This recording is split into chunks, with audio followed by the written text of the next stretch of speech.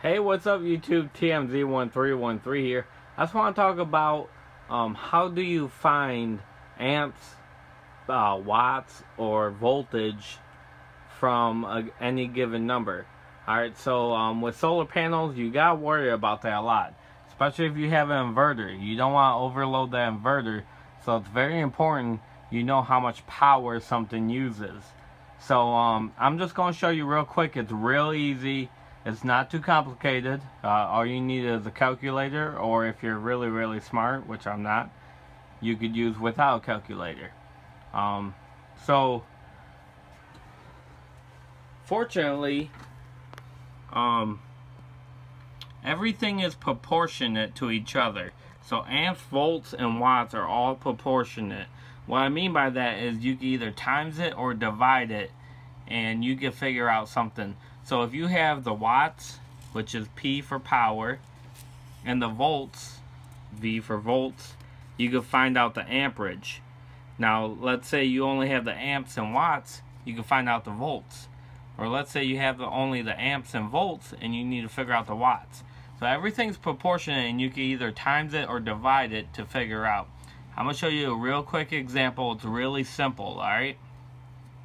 So, this is called the Ohm's Law Pyramid. Now basically what it is this. Now, I stands for impedance, and that actually stands for amps. Don't ask me why they do that, it's kind of confusing. And P stands for power, but that is watts, alright? So let's just, maybe I should write it down there just to make it easier for you guys. Sorry.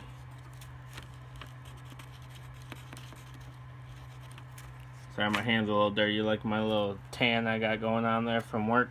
Alright, anyways, so this is how it works. You got this pyramid right here, and if you want to find volts, you divide watts into amps. So divide, so I got a little division, so you divide watts into amps. If you want to find watts, you times, so I got a little X there for times, amps into volts, and you get your watts. Simple as that. Now, the easiest way, now with solar panels, like I said, and solar systems, you gotta make sure you're not overloading your system or whatnot. So, the easiest way that I gotta tell you guys is this little thing right here. It's called a kilowatt. It tells you your amps, watts, basically everything you need to know about the thing you're plugging into it. So before you ever plug anything in, you could run it through this, and you could check if it's going to overload your system or not. Simple as that.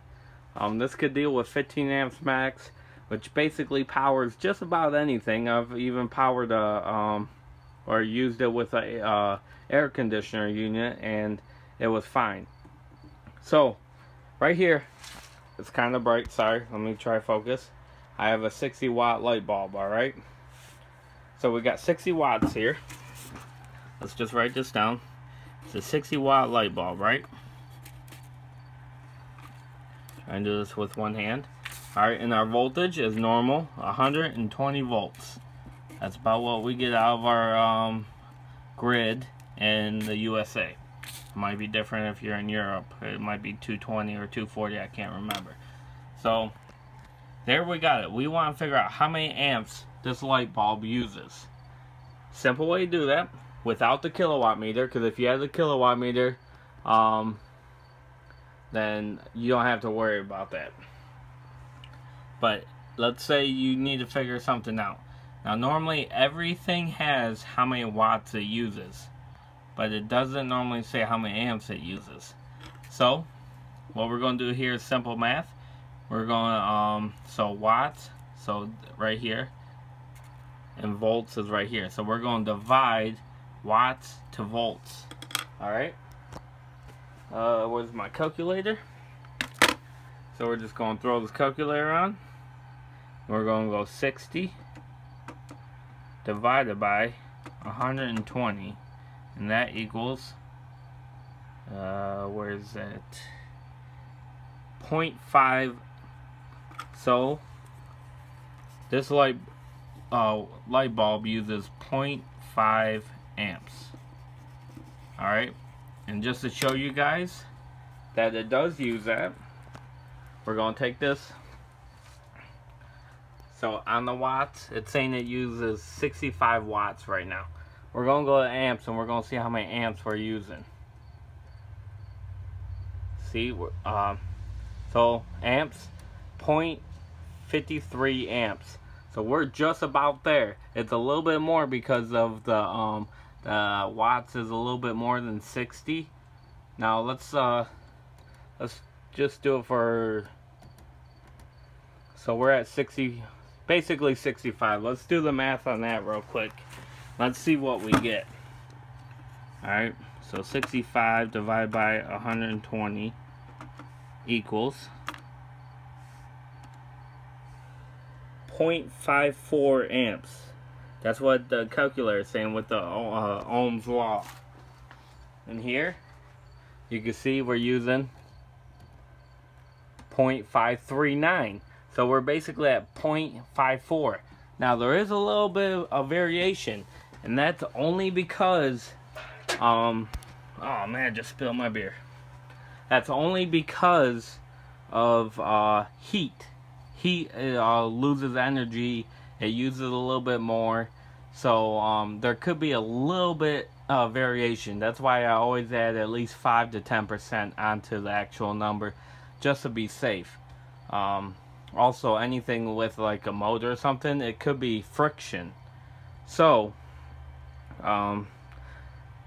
but that is just about right. So if you want to figure out anything, here are the equations. To figure out watts, you want to divide or times amps times volts. If you want to figure out amps, you divide watts divide volts. If you want to figure out volts, you do watts divide amps. Simple as that. So I hope I helped this out, or I hope I help you out, guys.